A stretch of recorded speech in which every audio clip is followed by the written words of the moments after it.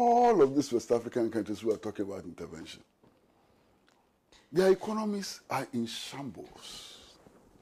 On their own, they cannot raise the resources to sustain a war for one day. Okay? So they are hoping that they will go there and act as frontmen for the West. That's all they're hoping. They think that this war will be financed by the West. They think that they're going to get equipment to wage war on Niger from the West. They should listen to what the Russians are saying.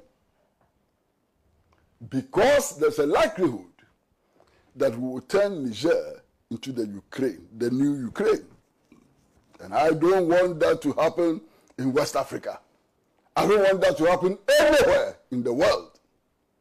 And we better wake up. Now, why is Niger so important? Coup happened in Burkina Faso.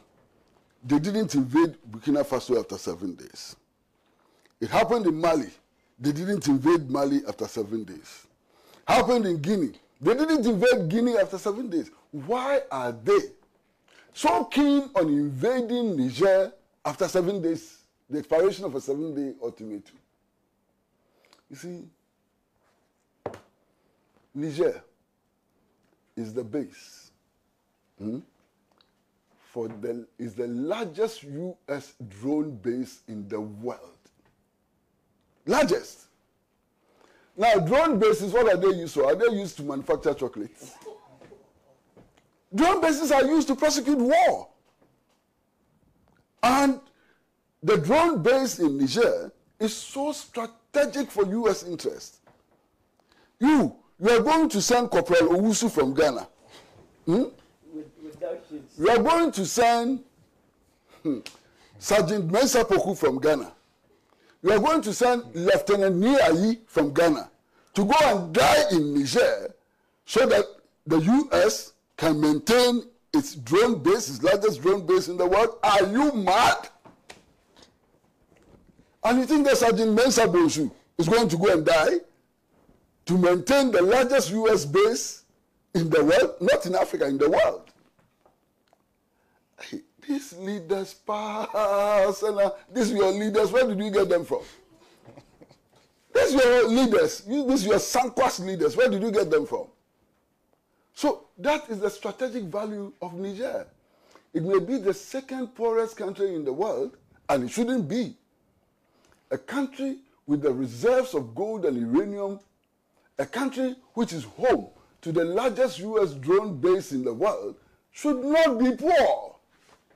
If it is poor, then something is wrong. And if something is that wrong, it must be rectified.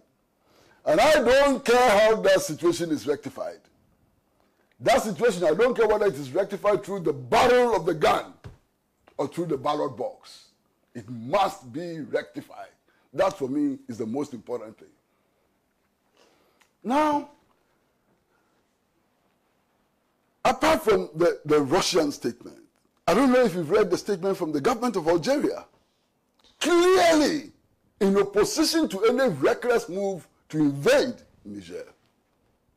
I've already spoken about Benin. Benin is not imposing sanctions. It has already opened its borders. I've already spoken about Liberia. And the president of Liberia, I didn't know he was so sensible. He may be making other mistakes, but on this issue, he's proven to be one of the few sensible leaders in West Africa. He says, you sit down, you allow your colleagues to change constitutions, to extend their terms, and so on, to shoot people in the streets. You don't complain. When you're overthrown, you say you are angry, you are going to intervene. So these are some of the international reactions which are pouring in. And I think that our leaders had better wake up and listen